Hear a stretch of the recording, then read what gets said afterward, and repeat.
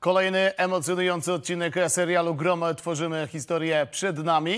Odcinek, który jest niezwykle bliski memu sercu, bo jeżeli mówimy o walce wręcz, to ja od razu troszeczkę chodzę na miejscu. A o wartości bojowej żołnierzy jednostki GROM, jeżeli chodzi o walkę bez broni, mogę śmiało powiedzieć taką tezę, że jestem absolutnie przekonany o ich umiejętnościach, bo wielokrotnie miałem okazję spotkać ich na macie. Będzie o walce wręcz, będzie o psach bojowych, będzie o tym, co ratuje również życie na polu walki, czyli pracy medyka. To wszystko w najbliższej godzinie, na którą serdecznie zapraszają Ola Schutenberg i Łukasz Juras-Jurkowski. No to lecimy. Zmiana naszych gości. Kolejna ekipa. Wodzu. Witam.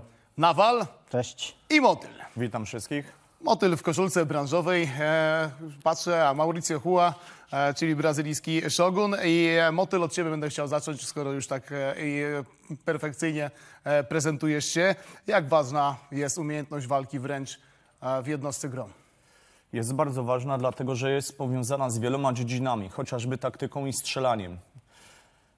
Akurat jeżeli mówimy o jednostce i walce wręcz, to jest tam ona już od samego początku. W czasie selekcji do jednostki jednym z elementów jest walka wręcz.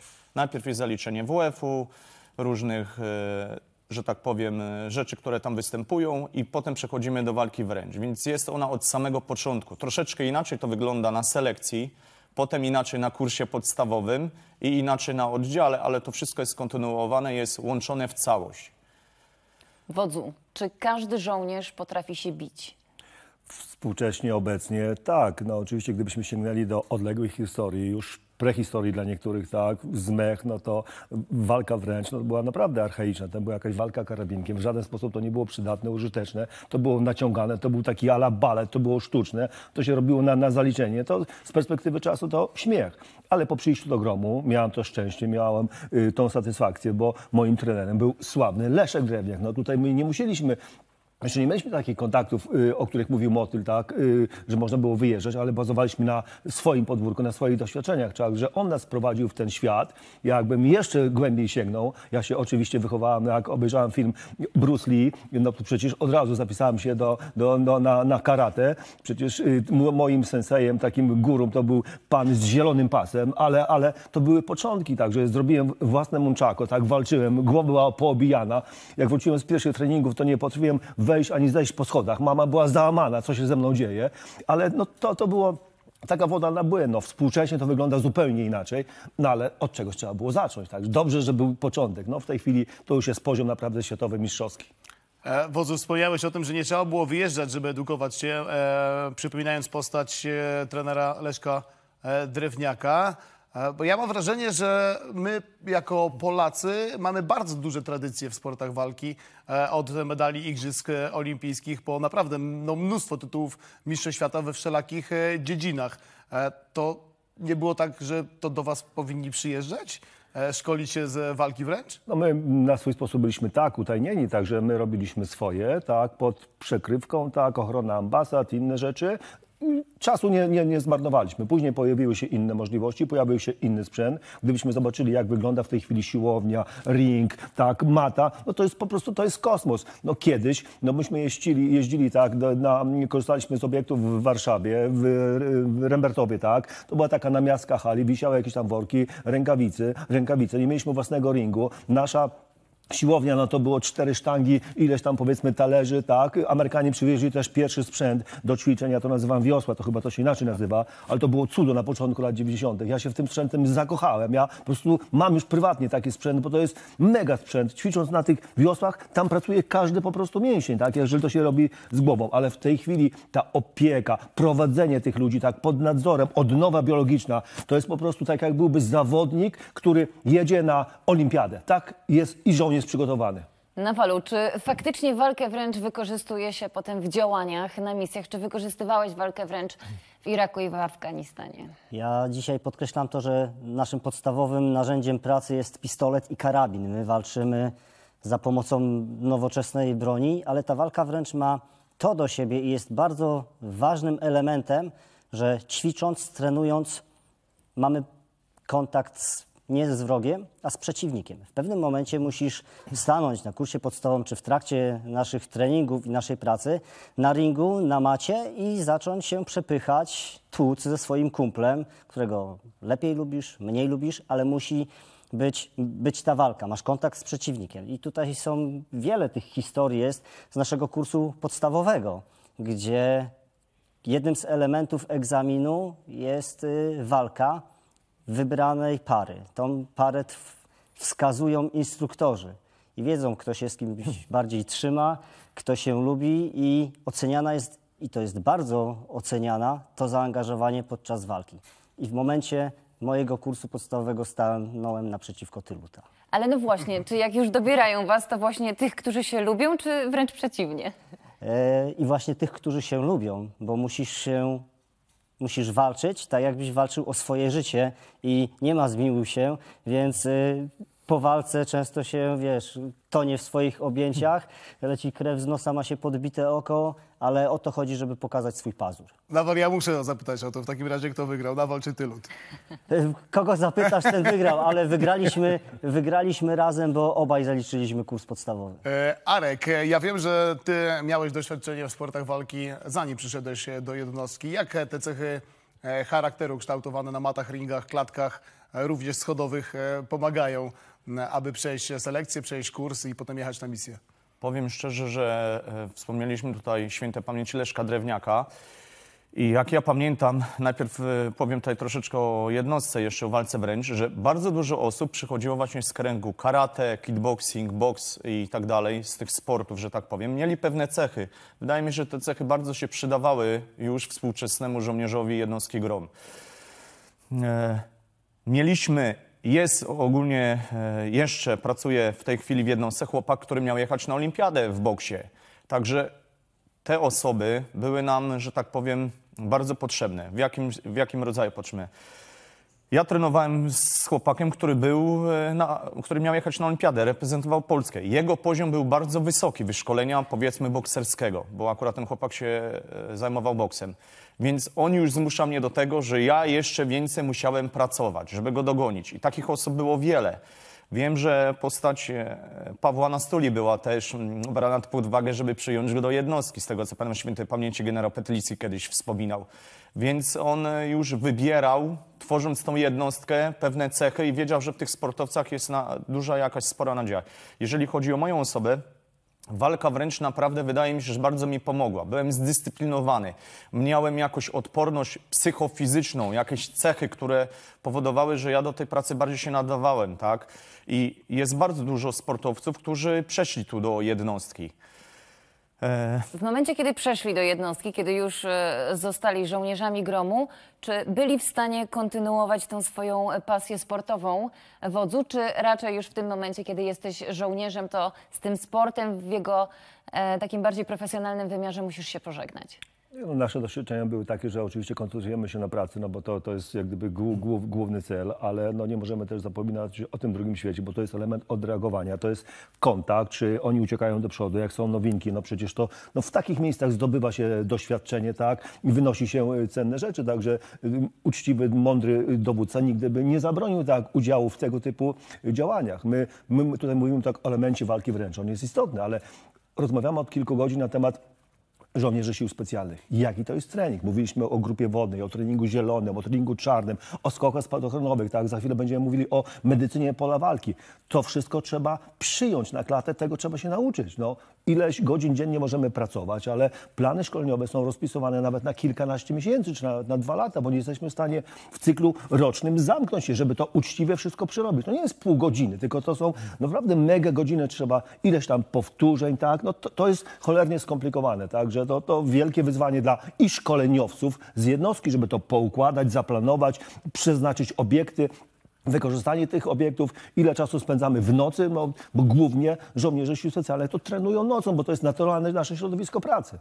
Nawal, trening na misjach to jedno, ale też chyba, żeby podnieść troszeczkę element rozwoju i rywalizacji, wy organizowaliście jakieś mecze między sobą, choćby pięściarskie? Tak, oczywiście, to jest, wiesz, jeżeli trenujesz, to jest w pewnym momencie chęć spróbowania się i Ja przed przyjściem do jednostki ćwiczyłem zapasy w stylu klasycznym. Mogę powiedzieć, że parę razy o matę rzucił mną Ryszard Wolny, a więc późniejszy To musiało boleć. mistrz olimpijski. Musiało boleć, ale dzisiaj to wspominam bardzo dobrze.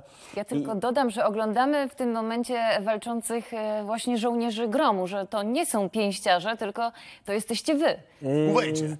To nie jesteśmy my. To nie jesteśmy my. To jest pokazane, jak środowisko międzynarodowe, jak Amerykanie podchodzą do tego sportu walki i są w stanie nawet w Kuwejcie w bazie organizować w trakcie misji bojowych chwilę tego odreagowania, o czym mówił wodzu. A więc mamy ciężką pracę, jest wszystko poukładane, ale jest też pasja. I w pewnym momencie możesz się zgłosić na taki turniej, przechodzisz drobne eliminacje z trenerem, bo wiadomo, sprawą jest, że nie każdego się wypuści na ring i jest możliwość wystąpienia i zobaczcie, jaka tam jest publika. Baza pustoszeje w tym momencie i wszyscy chcą zobaczyć, jak swoi koledzy walczą na macie, na ringu. Ale to właśnie braliście udział w tych turniejach razem z Amerykanami?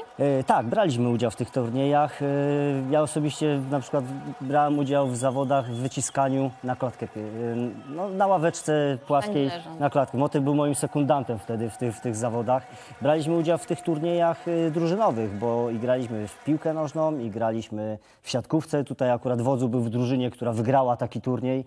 Więc ten sport na misjach jest nieodzownym cyklem naszego życia. Jak możemy wrócić do takiego epizodu sportowego, do tego lata, pierwszy wyjazd do SAS-u, legendarnego SAS-u, no i tam wiedzieliśmy, że oni grają świetnie w piłkę, zaproponowaliśmy wspólny mecz, bo to był weekend, tak, sobota, niedziela. Na początku nie chcieli się zgodzić, mówimy, dlaczego nie? Bo byli przekonani, że nas po prostu rozjadą, że nas po prostu zniszczą, bo byli na takim poziomie, no piłka nożna, to Brytyjczycy z tym żyją, oni już to mają we krwi, ale dali się namówić, gramy.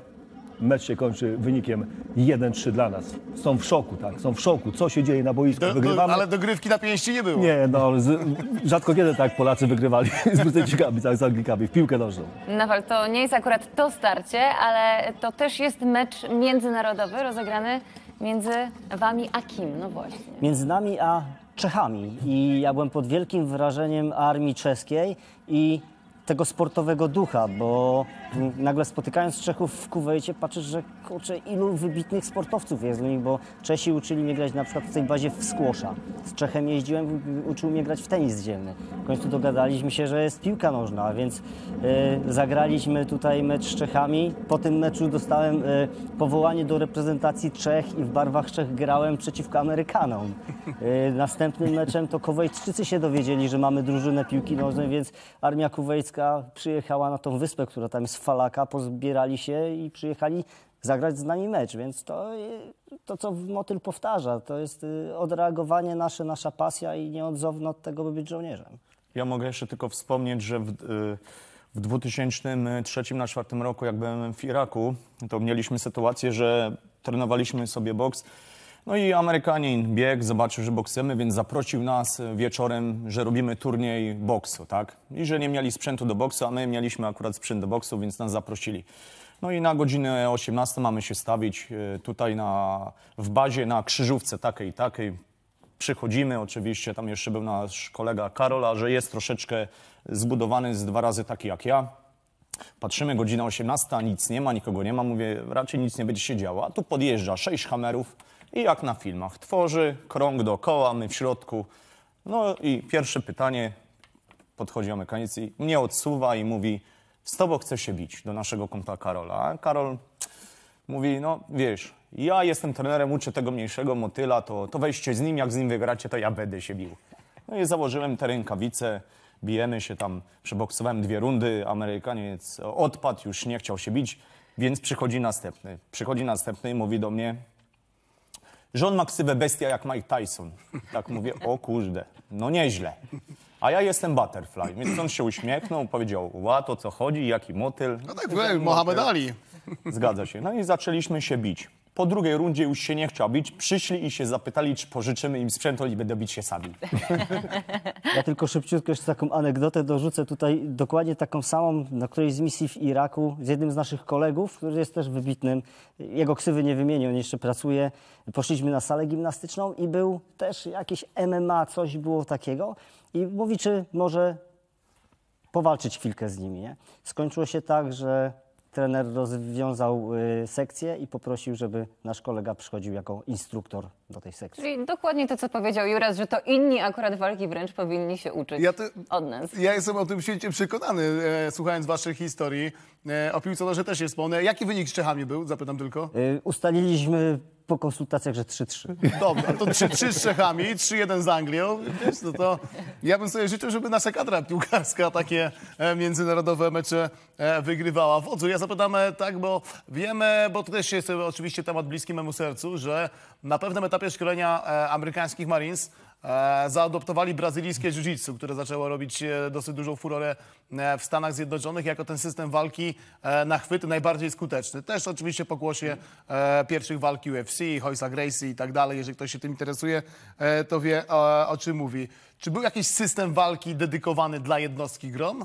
Znaczy, on do tej pory chyba jeszcze nie ma takiego wypracowanego, to było, myśmy to nazywali, to taki nasz wewnętrzny gromowski, ale to był na początku, to były tak, treningi Leszka Drewniaka, także myśmy to jak gdyby wzięli jako pewnik. Później właśnie też Amerykanie pokazali nam parę fajnych trików. No, walka wręcz to oczywiście wykorzystanie pistoletu, karabinku, no, co było takie nowe na krótkich dystansach, tak żeby po prostu sobie z tym radzić. No później już to się oczywiście zmieniało. No życie też pisało swoje scenariusze. My początek stacjonowania to był 91 rok, Rembertów. No Rembertów słynął z pewnego zachowania, tak, i tam trzeba było nie raz i nie dwa udowodnić swoją po prostu wyższość, tak, nie używaliśmy broni, ale no, życie w Rembertowie naprawdę trzeba było być naprawdę bardzo twardzielem, także nie raz i nie dwa musieliśmy się sprawdzić też i na ulicy, powiedzieć, kto tutaj rządzi, tak, okolicznym tutaj. Ale były takie sytuacje, ja to oczywiście teraz bardzo filmowo traktuję to pytanie, że w ramach doskonalenia umiejętności bojowych wysyłali was gdzieś tam na warszawską Pragę po 22, panowie, do 6 rano macie przeżyć. Ja tylko dwa zdania. O starą warszawską Pragę. Może to nie był jak gdyby pierwszoplanowy zamysł, żeby się sprawdzić, ale koledzy, którzy odbywali tak zwane praktykę na pogotowiu, gdzie jeździli w karetkach pogotowia, tak, wspierali medyków, to bardzo często niestety albo stety korzystali, bo byli takim wsparciem, bo jak trafiali do dziwnych miejsc, to musieli po prostu pokazać, zabezpieczyć działanie tego rasowego medyka. Także no, pracując w zbożnym celu, słusznym, pokazywali też inne możliwości, no bo była taka potrzeba. Motel, ja zapraszam ciebie do naszej skrzyni, abyśmy troszeczkę porozmawiali o tym sprzęcie, który, jak mniemam, no zgasił kilku Amerykanów w waszych bojach, bo podczas misji jest czas na to, aby doskonalić umiejętności, o czym przed chwilą rozmawialiśmy. Także opowiadaj, co zabierasz ze sobą oprócz oczywistego karabinu. Jest jeszcze parę rzeczy, których tutaj nie ma. Przede wszystkim ochraniacze. Zacznijmy od rękawic do MMA, tylko używaliśmy troszeczkę innych rękawic, bardziej sparingowych, dlatego że uważaliśmy też na kontuzję, ponieważ dosyć często zdarzały się kontuzje, więc nie mogliśmy używać stricte takich rękawic do MMA, dlatego że jak mieliśmy do wykonania zadania, potem dowódca trochę krzyczał, jak był ktoś kontuzjowany, a takie rzeczy się zdarzały, tak?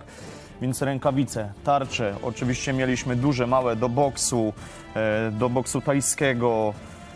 Cały czas to było używane, zresztą widać, ta tarcza już z 5 lat ma. Tutaj ochraniacze na nogi, robiliśmy sobie sparingi. Na pierwszej misji korzystałem z wiedzy pewnego pana z sił specjalnych na temat brazylijskiego jiu-jitsu, o czym wcześniej powiedziałeś. Nawet tutaj gdzieś powinien być film z tego. On nas uczył. Tam miałem przyjemność po raz pierwszy spotkać jednostkę specjalną z australijskiego SAS-u i z nimi po prostu żeśmy ze świętej pamięci Bartkiem cały czas sparingi mieli. Także bardzo fajnie to wspominam, bo bardzo mocna ekipa, zawsze była rywalizacja, kto jest lepszy, tym bardziej, że tą szkołę w Kandaharze prowadził test Specials. Ja potem przejąłem tą sekcję i prowadziłem tam zajęcia. Robiliśmy trening walki batonem, czy z różnych tam pozycji, wyciąganie jego, uderzenia pałką. Dlaczego? Dlatego, że pałka a nóż to jest mniej więcej to samo, tak? Troszeczkę inaczej się to wykonuje. W historii było tak, że w pewnym momencie w pewnych krajach zakazali używania nożów, więc przeszli ludzie na kije, na pałki dlatego, żeby dalej kontynuować swoją naukę. Cięć różnego rodzaju, to specjalnie przeszli na pałki, żeby dalej mogli się, że tak powiem, trenować, szkolić. To rozumiem, jest nóż treningowy, tak, tempy. Nóż treningowy, tak, tempy do wykorzystywania. Mamy jeszcze mamy ochraniacze, rękawice i ochraniacze na ręce, żeby się nie pociąć i to wykorzystujemy. Jeszcze dosyć często jest wykorzystywane, jak jest kolega w kamizelce, to po prostu trenujemy takim nożem na kamizelce, tak? Różnego rodzaju cięcia, pchnięcia, dźgnięcia i tak dalej. Z nożem, no rozumiem, takim sparingowym też stajecie naprzeciwko siebie i próbujecie walczyć? Zgadza się.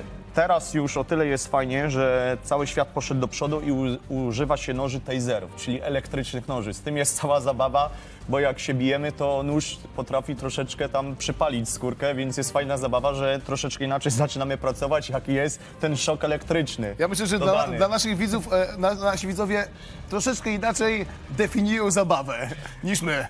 Pewnie tak, no. My do tego przywykliśmy i wiemy, że gdzieś to może nam pomóc. Tak i poprzez zabawę się uczymy, no bo jednak trzeba się uczyć całe życie. Człowiek się uczy i dowiaduje się czegoś nowego. A jak często zdarzają się kontuzje podczas tych treningów i jak te kontuzje ewentualnie wpływają potem na wartość bojową?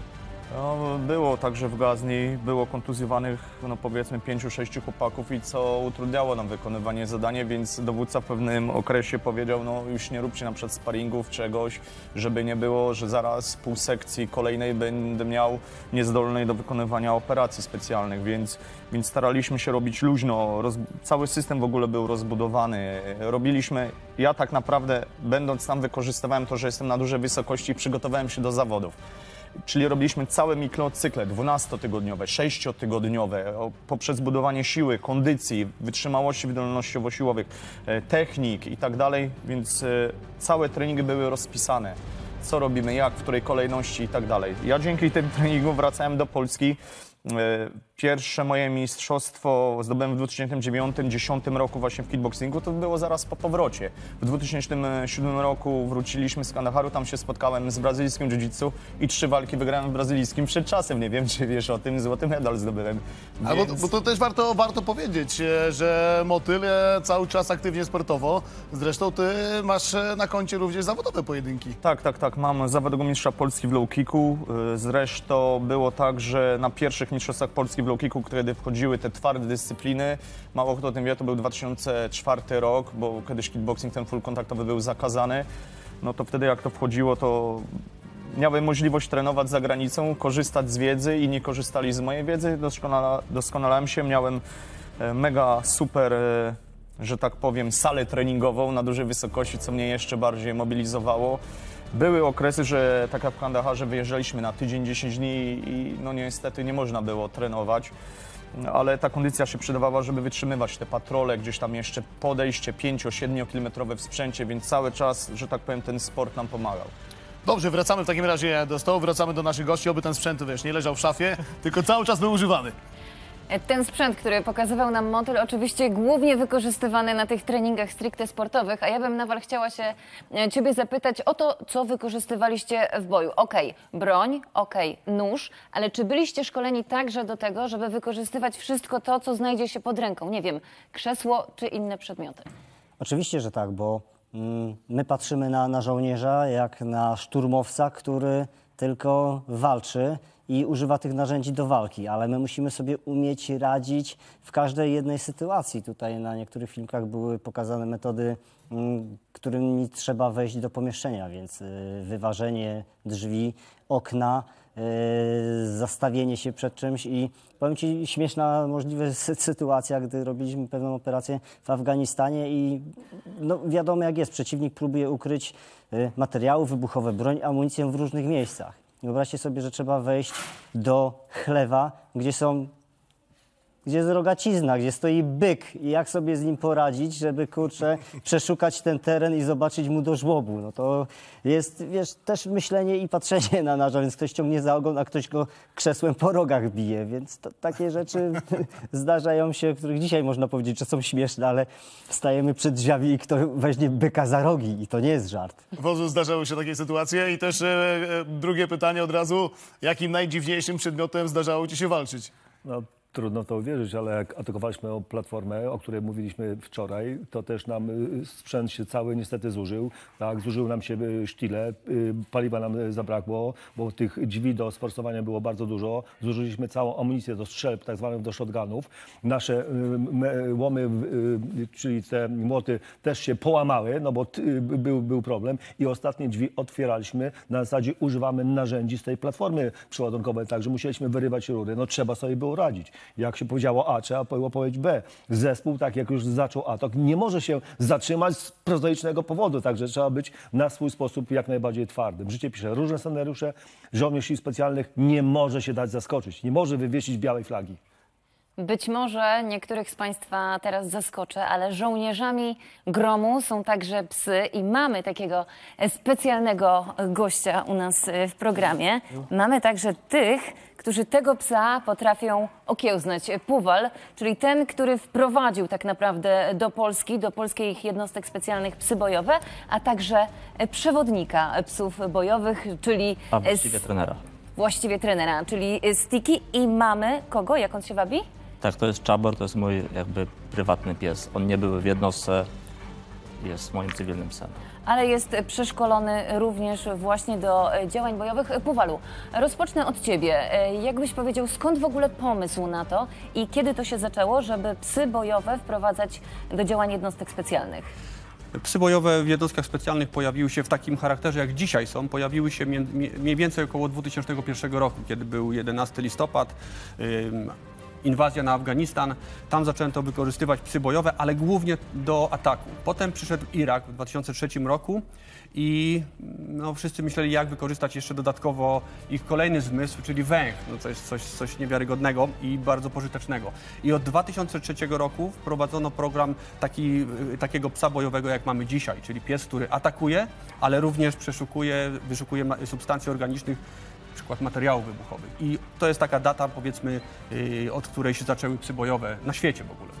Powiedziałeś już mniej więcej o tym, co pies robi, ale dlaczego w ogóle są te psy? Po co one są?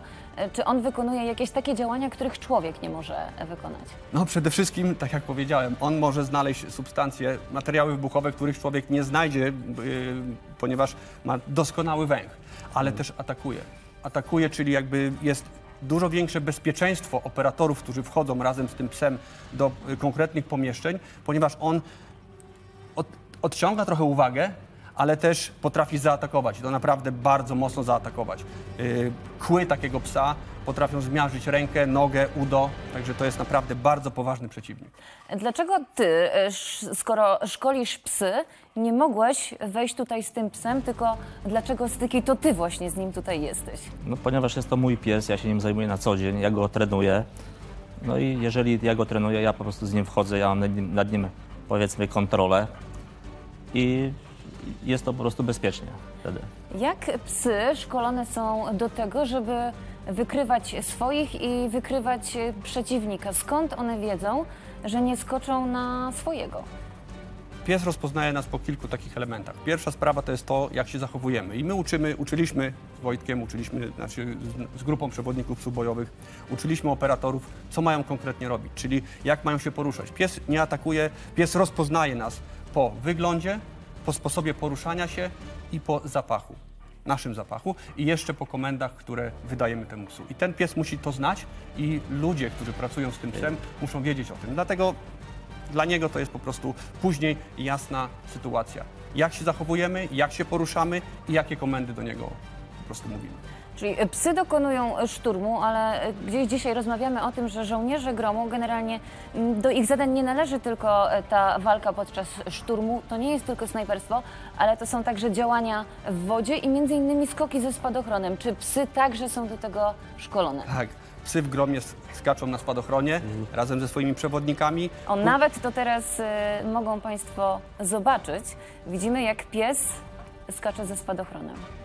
Pływają łodziami bojowymi, więc wykonują tak naprawdę całe spektrum operacji, tak jak to robią operatorzy w zespole bojowym. Dlaczego akurat pies taki jak Czaban tutaj stoi? Czy są też konkretne rasy wykorzystywane do działań bojowych? Czy wszystkie psy się do tego nadają? Pytaliśmy, czy wszyscy ludzie nadają się do tego, żeby być żołnierzami gromu i jak jest w przypadku psów? Jeżeli chodzi o psy, to była taka najbardziej popularna rasa, czyli owczarek niemiecki. Był wykorzystywany w pewnym momencie, jakby na pewnym etapie, ale potem okazało się, że są dwie rasy, które są lepiej predysponowane do tych działań. To jest właśnie owczarek belgijski, Malinois, czyli krótkowłosy, tak jak ma Wojtek, i owczarek holenderski. Te dwie rasy są bardzo podobne do siebie. One się wywodzą z podobnych rejonów i tak naprawdę mają podobny temperament, podobną pasję do pracy, bo te psy tak naprawdę żyją dla swojej pracy i czym więcej tej pracy im dajemy, tym one są bardziej szczęśliwe. Myślę, że mogę uchylić Państwu rąbek tajemnicy, że Czaban już był tutaj u nas w studiu podczas próby. Trzeba było sprawdzić, jak on się zachowa w tej sytuacji. Ja widzę, że on dzisiaj jest nieco bardziej nerwowy. Z czego to może wynikać? I Ty też szeptałeś do niego pewne komendy tak bardzo cicho. Tak, no jest bardziej nerwowy, ponieważ jest to dla niego nietypowa sytuacja, tak jak i dla mnie. Pierwszy raz jest w takim studiu. Jest dużo oświetlenia, jest manekin przebrany, pan kamerzysta, wiele osób dookoła, których nie widać na planie. No i pies po prostu się tym interesuje, więc to jest taki typowy charakter psa, który nadaje się właśnie do sił specjalnych, ponieważ szukamy takich psów, które są właśnie zainteresowane, które chcą kontrolować sytuację. I on by chciał tutaj przejąć kontrolę, on się aż rwie do tego. Znaczy, tak, no jest po prostu zainteresowany, może nie myśli o tym, żeby przejmować kontroli, ale no jakby stawi temu czoła. I to jest właśnie, dlatego ta rasa też jest preferowana w jednostkach specjalnych, ponieważ jak się zachowuje pies, widać to tutaj dzisiaj. Ja myślę, że taka naturalna reakcja, który widzi takiego pięknego psa, człowieka, który nie wie zbyt dużo o psach bojowych, to jest to, że chciałby go pogłaskać. Czy można takiego psa pogłaskać? No, szczególnie każdy chce go pogłaskać po głowie, bo myśli sobie, że to mu sprawi olbrzymią przyjemność. Nie sprawi mu to przyjemności. Dlatego jeżeli widzimy psa służbowego, czy psa, tak jak my tutaj mamy psa Wojtka, no na pewno nie podchodźmy do niego i nie głaszczmy go po głowie. My żeśmy też tego uczyli chłopaków na zespołach bojowych, bo to też taka naturalna była reakcja, że trzeba go pogłaskać po głowie. Nie. Jeżeli pozwoli na to przewodnik, można go pogłaskać, ale bardziej tutaj gdzieś po boku i po plecach, ale nie po głowie. No mój preferuje za ucho, tak? Wtedy jest w miarę spokojny, po głowie tutaj, jak Krzysiek powiedział, nie przepada, ale za łóżko delikatnie to wytrzymuje. Ja ryzykować w tej sytuacji akurat nie będę, ale chciałabym Ciebie, Styki, poprosić, żebyś wydał mu kilka komend, żebyśmy zobaczyli, czy faktycznie te psy są tak idealnie wyszkolone i właśnie czy w takiej sytuacji nowej dla niego też będzie reagował. No spróbować możemy, zobaczymy jak to wyjdzie. Siad, czat, prawo, waruj. O tak, stój, super. Siad, prawo, super. I to jest nagroda, generalnie zawsze nagradzam go zabawką.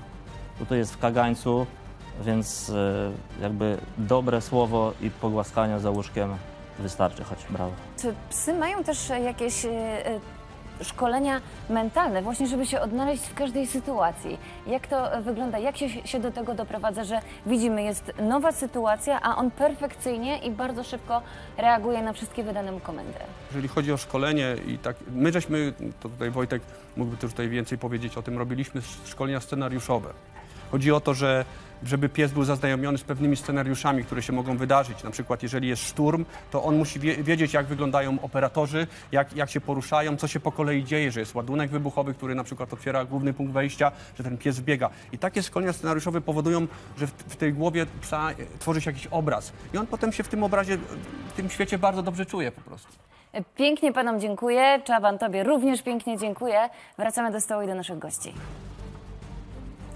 Panowie, zdarzyło wam się w drugą stronę, że to wy gdzieś zostaliście zaatakowani przez psa bojowego na walki wagłową, także słucham. Wiesz, to są takie sytuacje, które dzisiaj powodują uśmiech na naszej twarzy, na mojej twarzy. Domyślam się, że jak stanąłeś naprzeciwko psa bojowego, to raczej się nie uśmiechałeś. Tak, bo razem z Motylem w jednej operacji braliśmy udział podejścia do wioski i no, na pierwszej linii stanęło nam kilka albo nawet kilkanaście psów i cała wioska zaczęła szczekać i kurczę, nagle się zastanawiasz, że te afgańskie psy są podobnej wielkości, a może i nawet większe od tego psa, więc możecie uwierzyć, że na kolejną operację mieliśmy ze sobą kiełbasę i naprawdę miałem ze sobą, kurczę, kiełbasę, no bo jednak to jest marchewka dla tego psa. A czy psy były wykorzystywane w misjach zagranicznych, w tych, w których wybraliście udział? Jeszcze wtedy nie były wykorzystywane w misjach bojowych. Wiele innych jednostek specjalnych już wykorzystywało. Tak, my dopiero wchodziliśmy w ten element, że te psy były wykorzystywane. Mieliśmy psy, ale wtedy psy były szkolone do czegoś innego. Nie były szkolone do wejścia jak szturmowiec do pomieszczeń. Były szkolone do znajdywania jakichś materiałów, jak szliśmy pod obiekt, żeby trałować nam drogę, czyli żeby znajdować ewentualnie coś, jak było po drodze. W ten sposób te psy były wykorzystywane. Stricte bojowo do wejść ja nigdy nie miałem przyjemności, tylko na treningach zdarzało się, że trenowaliśmy z tymi psami praktycznie cały czas, czy jak braliśmy udział w strzelaniu, te psy cały czas przebywały z nami, żeby się oswajały, tak? Wozu, ryzyko walki, ostrzału, kontuzji, tego wszystkiego, co może zdarzyć się podczas misji, jest duże. Jak dużą rolę odgrywa medyk, który, no, jak nie mam, jest integralną częścią zespołu? No bez dwóch zdań, to jest bardzo ważny element zespołu, no powiedziałbym kluczowy element zespołu. Nie ruszymy nigdzie, jak nie mamy tak za plecami dobrych, uczciwych medyków, oczywiście jeszcze z odpowiednimi plecakami, z odpowiednim osprzętem. No są terminy, złota godzina, tak, i 4, tak, i złota minuta i złota godzina, czy 4 minuty i złota godzina. Czyli jeżeli cokolwiek się stanie, no to my musimy mieć gwarancję, zanim wezwiemy wsparcie, tak, będzie transportowanego, to musimy zaopatrzyć ranę, tak. Niektórzy to będą robili we własnym zakresie, jeżeli koledzy są zaangażowani, są w kontakcie, o tym za chwilę pewnie będzie mówił Motyl, ale jeżeli mamy medyka, to jest właśnie rola medyka. Niesamowity poziom, tak, to już jest mistrzostwo świata, my to nazywamy tak zwaną taktyką czerwoną. To jest kluczowy element, tak, to jest bardzo ważne, newralgiczny moment. My musimy mieć wspaniale przygotowanych medyków zdolnych do działania w warunkach już takiego pola walki. Czy medycy w jednostce to są osoby po studiach medycznych, czy raczej do tego przeszkolone i czy one także przechodzą selekcję, czy to już jest ta wiedza bardziej tajemna i specjalistyczna? Wszystkie osoby przechodzą selekcję, jeżeli mówimy o paramedyku w naszym teamie, czyli który wchodzi w skład naszej grupy, tak? Jest główny paramedyk, jest paramedyk w sekcji. Nie każdy ma wykształcenie medyczne, ale jest dużo osób, które studiowało akurat, bo lubiły to robić prywatnie, tak? I dokształcały się po godzinach, że tak powiem, bo lubiły to robić, tak? Ogólnie medycyna pola walki się zmieniła, bo w 2007 roku przed pierwszym wyjazdem już do Kandaharu świętej pamięci Bartek był już po kursie w Stanach i on przywiózł nowy system nauczania. To już było TC3 i wtedy przeszliśmy na troszeczkę inny moduł szkolenia, tak? Polegało to na tym, że w pierwszej kolejności po wojnie w Wietnamie, po ich doświadczeniach wychodziło, że najwięcej ludzi ginie z wykrwawienia, więc wtedy Amerykanie wprowadzili nowy system, że nie jest airways, bleeding, circulation, tylko bleeding jest na pierwszym miejscu, więc jest troszeczkę inaczej jak w tej medycynie tutaj, jak ktoś ma wypadek, tak? Pozamieniało się to dlatego, że prawie 90% zgonów wynikało z wykrwawienia, więc wtedy w pierwszej kolejności musimy zastopować krwawienia. Zresztą paramedyk pewnie zaraz o tym będzie mówił, bo są różnego rodzaju specjalne opatrunki, które w tym nam pomagają, tak? Kolejną rzeczą jeszcze jest coś takiego, że wprowadziliśmy system kolejności, jak to komu pomaga, co się dzieje. Co to znaczy? Na odprawie, akurat w momencie, kiedy ja zostałem ranny na misji, na odprawie było mówione, że w pierwszej kolejności ja sobie sam udzielam pomocy, na tyle, ile mogę. W drugiej kolejności paramedyk i potem dopiero wzywamy. Dlatego, że ciągle znajdujemy się w tym polu, gdzie jest ta walka. Ja nie mogę wyciągnąć kolegę, który akurat mnie zabezpiecza, trzyma jakiś sektor, jest wymiana ognia, no bo niestety nagle sektor jest niekryty, więc w pierwszej kolejności akurat w moim przypadku, kiedy ja dostałem, no to ja sobie, że tak powiem, kata zakładałem sam i go ściągałem. Pamiętam, że po prostu się przewróciłem, jeszcze koledzy mówili mi nie wstawaj, bo cały czas była walka. Ja po prostu na tej jednej nodze skakałem do zakrytego, wskoczyłem do zakrytego, czyli do miejsca, gdzie nie było możliwości mnie trafić, byłem schowany, czyli ja czułem się, że jestem bezpieczny i zacząłem się opatrywać, tak? Że ci się wtrącę w głos, bo u nas, i co też jest przy nauce strzelania, taktyki, że u nas ranny też walczy. Że jesteś ranny, to nie znaczy, że cię to zwalnia z obowiązku, tak jak Motyl powiedział, trzymania swojego sektora albo zaprzestania walki. Dlatego te wszystkie strzelania z jednej ręki, z drugiej ręki, ta samopomoc powoduje to, że dopiero chwila, w której paramedyk dostanie nas w swojej ręce, nadejdzie za te kilkanaście sekund, za minutę albo za 5. Jedna z taktyk tych właśnie drugiej strony, tej złej strony, to jest nie zabić, ale ranić kogoś. I wiadomo, jeżeli zranimy kogoś po drugiej stronie, to przynajmniej 2 osoby jest do pomocy. Jeżeli zranimy 3, 4, no to angażujemy dużo sił i środków, ale to jest świadomość tych ludzi. To nie jest takie proste. Fajnie się mówi tak książkowo, ale to trzeba dorosnąć, to trzeba przetrenować, przerobić. Nie wszyscy są na takim poziomie, na jakim są żołnierze gromu. Teraz jeszcze kolejną rzeczą jest taka, że na przykład przed moim wypadkiem mój kolega był ranny też akurat w nogę z mojej sekcji i pamiętam, jak on mówił, że jak zakładał sobie kata, to przycięli mu po prostu skórę, wkręcili i on czuł bardzo duży ból. Kiedy ja zostałem ranny, to kręciłem tak długo, aż poczułem ten ból, a ja tego bólu nie czułem. Akurat przed paramedykiem mówi: Motyl, ty już za mocno, zobacz, że już krew nie leci, jak tryskało na pół metra, tak nic nie leci, a ty dalej kręcisz. Tak? Więc tak przyjąłem sobie to do głowy, że ja to z automatu po prostu robiłem, bo tak kolega nam przekazał, który był ranny, już miał doświadczenie, że tak powiem, z boju i tak po prostu zadziałałem. Nie zdawałem sobie sprawy, że to już starczyło, już krew nie leciała, była zatamowana, tak. Czas zatem porozmawiać z tymi, którzy absolutnie o medycynie pola walki wiedzą najwięcej, aktywnie cały czas pracujący, jak nie mam z racji kominiarki, medyk. No to zaczynamy w takim razie. Ja bym chciał zacząć od pytania, które padło przy stole, na które nasi goście już odpowiadali. Czy medyk musi być po skończonej medycynie? W jednostce mamy 2 rodzaje medyków tak naprawdę, bo mamy medyków, którzy rzeczywiście dysponują dyplomem medycznym, wiedzą, studiami i mamy medyków w sekcjach. Część z nich też jest po studiach, też ma dyplomy, ale to nie jest jakby wymagane. Inną sprawą właśnie jest ten medyk, który z tą sekcją wchodzi, działa bezpośrednio, a inną jest ten wyższy poziom medycyny, już takiego zapleczowej medycyny, która idzie za zespołem i jest tym drugim ogniwem jakby medycznym, ratowniczym. Także nie każdy musi mieć studia, ale na zapleczu każdy już. A czy medyk jest szturmowcem, czy tylko koncentruje się na tych zadaniach związanych z medycyną? Sekcyjny medyk, paramedyk jest przede wszystkim szturmowcem. To jest jego pierwsza rola, najważniejsza. Dopiero jak ogarnie swoją robotę, dopiero może się zająć medycyną. Ten medyk zapleczowy jest już bardziej ratownikiem, bardziej medykiem, ale ma być, i to jest bardzo ważne, musi być zawsze samodzielny w każdym środowisku. To jest też taki aspekt, o którym nie każdy zdaje sobie z tego sprawę.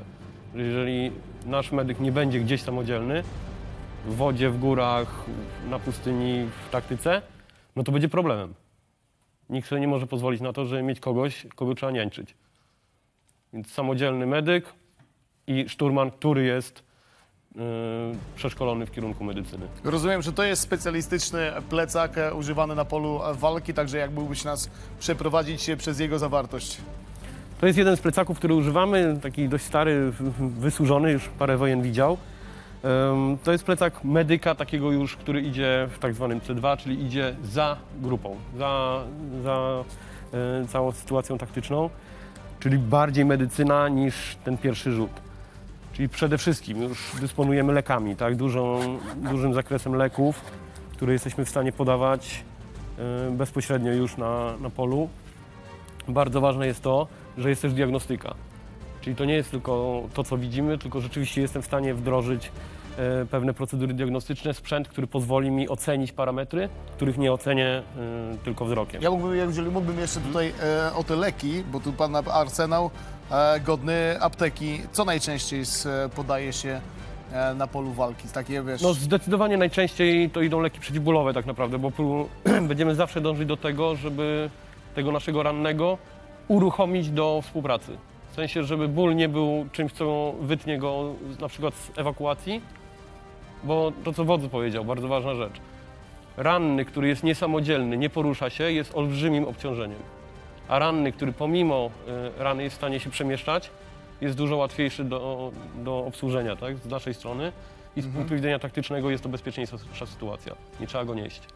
Więc na pewno leki przeciwbólowe będą takim pierwszym rzutem zawsze. I część leków ratujących życie, na przykład TXA, które w krwotokach działa. Co mamy tam dalej w takim razie? Motyl też pięknie powiedział, że tym powodem, dla którego ludzie umierają na polu walki, to przede wszystkim krwotoki, masywne krwotoki. Więc z naszej strony zawsze będziemy walczyć przede wszystkim z masywnymi krwotokami, czyli opaski zaciskowe, opatrunki i specjalne opatrunki hemostatyczne, które poprzez swoje działanie fizykochemiczne przyspieszają krzepnięcie krwi w miejscu rany. To jest kluczowe dla zatrzymania tego krwotoku. Oczywiście takie proste rzeczy jak sak, jak worek samorozprężalny, żeby ewentualnie móc wentylować kogoś, kto z różnych powodów może przestać oddychać. To są bardzo ważne rzeczy. I na polu walki tak naprawdę zamykamy się w takim bardzo małym aspekcie tych wydarzeń, czyli przede wszystkim masywne krwotoki, odma prężna, czyli rany klatki piersiowej, to też jest kolejna przyczyna śmiertelności. Z tym walczymy, to też są dość proste rzeczy z punktu widzenia medycyny, ale wymagają interwencji medycznych, już zabiegów. I drożnych dróg oddechowych, czyli różnego rodzaju rury. To też jest cały arsenał różnego rodzaju rur, które jesteśmy w stanie włożyć w poszkodowanego po to, żeby udrożnić mu drogi oddechowe, żeby on normalnie mógł oddychać lub oddychał dzięki naszemu wspomaganiu. A jak względem czasów zmienia się również technika opatrywania rannych żołnierzy? Bo rozumiem, że tak jak rozwój broni, tak samo rozwój wszelakiej medycyny pola walki, no i poszedł mocno do przodu. To jest bardzo dynamiczna w ogóle dziedzina, tak? Mamy teraz bardzo duży skok technologiczny i rzeczywiście na początku to opieraliśmy się na opatrunkach, na trochę improwizowanych rozwiązaniach, teraz wszystko jest dedykowane. Teraz większość ludzi gdzieś tam na jakichś kursach pierwszej pomocy kiedyś pewnie spotkała się na przykład z opatrunkiem trójstronnym, czyli że klatka piersiowa zamykamy z 3 stron, żeby to oddychało, nie oddychało, wentylowało się. Aktualnie to wszystko są rzeczy już, które są dedykowane. Konkretne opatrunki, tak jak tutaj na przykład, płaski opatrunek, który po prostu przyklejamy na klatkę piersiową i pozwala nam zamknąć dziurę, a jednocześnie ją wentylować. Bardzo ważne rzeczy. Wszystko, co aktualnie używamy, jest dużo mniejsze niż w warunkach cywilnych, jest lżejsze. Może nie ma pełnej funkcjonalności czasami, bo to są jakieś tam kompromisy, ale dążymy do tego, żeby jednak nosimy to na plecach, tak? Albo każdy z operatorów ma sprzęt ze sobą też, każdy ma wyposażenie indywidualne. I taki zestaw indywidualny to jest malutka saszetka, ale w niej jest wszystko, co jest niezbędne do tego pierwszorzutowego uratowania życia, do zatrzymania mechanizmów, które zabijają człowieka. Wspomnieli nasi goście, 4 minuty pierwsze, tak? No, tu nawet mówimy o tym, że 44 sekundy przy masywnym krwotoku, że przy takim naprawdę masywnym krwotoku po niecałej minucie człowiek jest niezdolny do samopomocy, tak? Bo wszystko musi działać. Motyl wspominał o kacie, tak? Czy o innych opaskach. To jest sprzęt, który służy do samopomocy, który mamy dostępny jedną, drugą ręką, zawsze tak blisko, żeby jednym ruchem można było zerwać i założyć sobie na uszkodzoną kończynę. To jako opaska zaciskowa, tak? To działa jako opaska zaciskowa, zakładane na kończynę, ściągane, potem skręcane. Tu też hasło właśnie, że do bólu, a nawet bardziej, tak? Czyli do efektu. Efektem dla nas jest zatrzymanie krwotoku. To ja dostałem taki termin, aby zapytać, nie będę się mądrzył, że wiem, co to jest, dlatego poproszę Ciebie. Co to jest medevac pola walki? Medevac to jest system, tak? To właśnie w Polsce nie każdy zawsze to rozumie. Medevac to jest system ewakuacji rannych z pola walki. I na czym polega?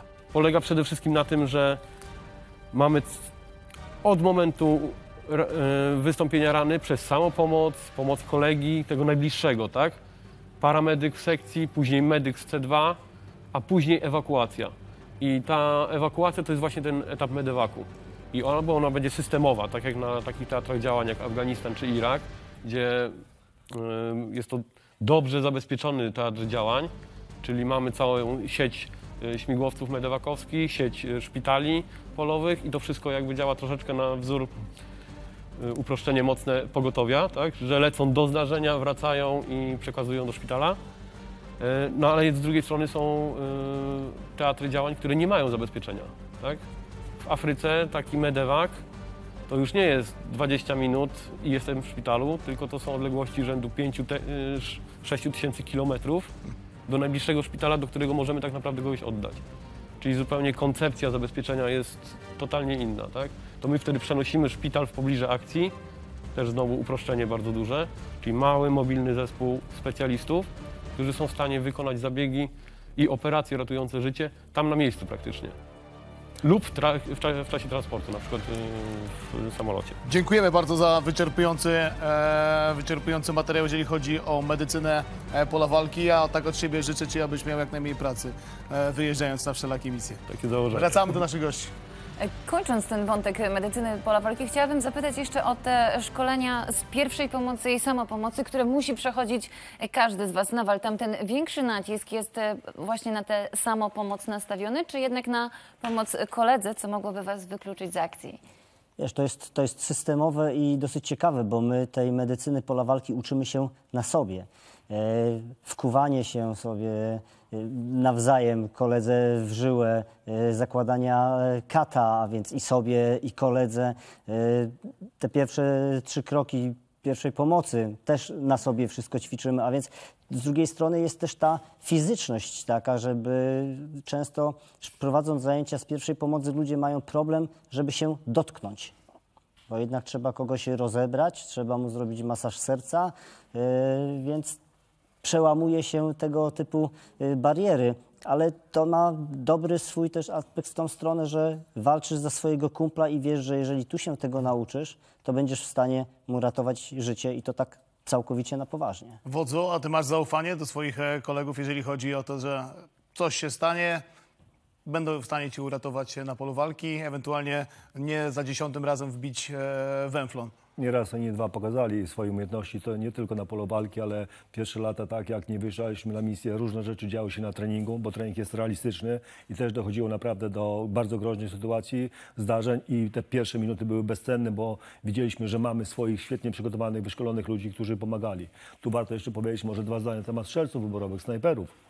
Była mowa, jakie mają możliwości. Czasem taki strzelec wyborowy jest w stanie podpowiedzieć tej osobie rannie, tak, co się dzieje, jak ma sobie pomóc, bo doskonale widzi, czyli naprowadzi, czyli z każdej strony jednak jest ta opieka. Jak coś się stało, no to nie płaczemy, tak, tylko musimy działać dalej, tylko trzeba odpowiednio wcześniej przygotować się, wiedzieć, jaka jest procedura, jakie są standardy, co robimy. Z tym końcowym etapem trafiam do szpitala, tak, do bazy, później może nawet transport do sławnej bazy w Ramstein, tak, w Niemczech, no paru kolegów niestety już tam było i dopiero po wylizaniu ran transport do Polski, do szpitala. No takie są procedury i to było ileś tam razy przerabiane.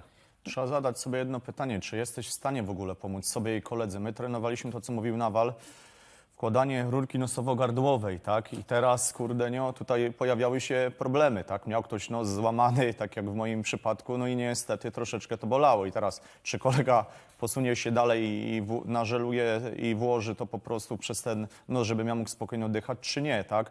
Druga rzecz, tak jak w moim przypadku rany postrzałowej, akurat ja sobie sam wszystko, że tak powiem, zrobiłem, zatamowałem, ale no nie będziemy takich elementów ćwiczyć, że ktoś mnie postrzeli i tak dalej, ale używamy do tego różnego rodzaju pomocy, tak, medycznej, która naprawdę odzwierciedla tak, jakby to w rzeczywistości wyglądało, łącznie z tym, że są ćwiczenia, że nawet, że tak powiem, na zwierzętach się trenuje, tak, tamowanie i wtedy jest lekarz potrzebny i to wszystko się trenuje. My akurat w Afganistanie, ja byłem też paramedykiem sekcyjnym, miałem okazję pomagać chodzić do szpitala. To był dla nas od razu trening, czyli policjanci afgańscy byli ranni, był telefon ze szpitala i żeśmy szli, pomagali opatrywać im, tak.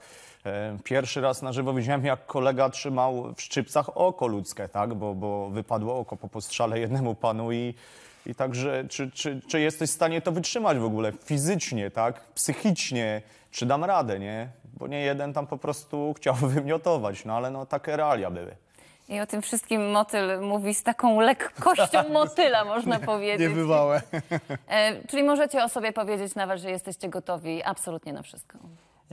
Może nie absolutnie na wszystko, bo ja miałem takie zdarzenie, które, jeżeli mówi się o traumie, o czymś ciężkim, to uczestniczyłem w tym medawaku, że jednego z kolegów musiałem na noszach po prostu odnieść do śmigłowca.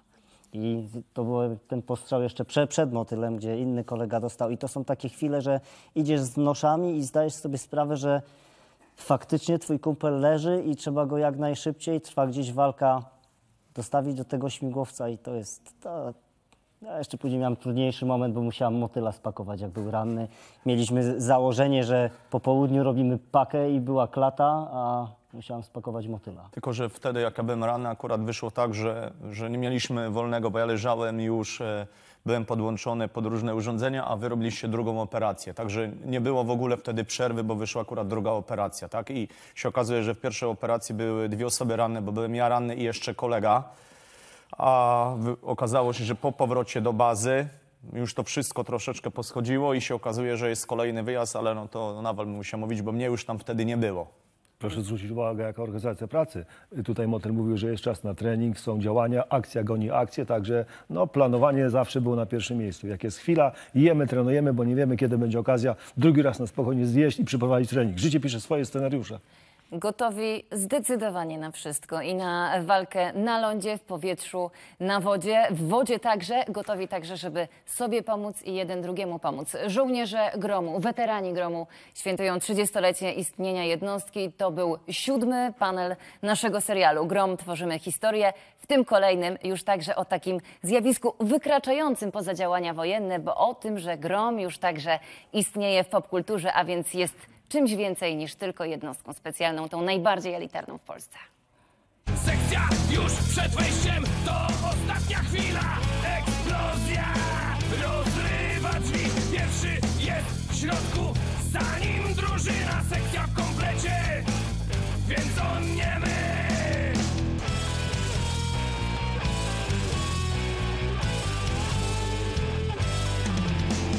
Głośny huk, to się zaczyna szturm. Jak z niebios Bogu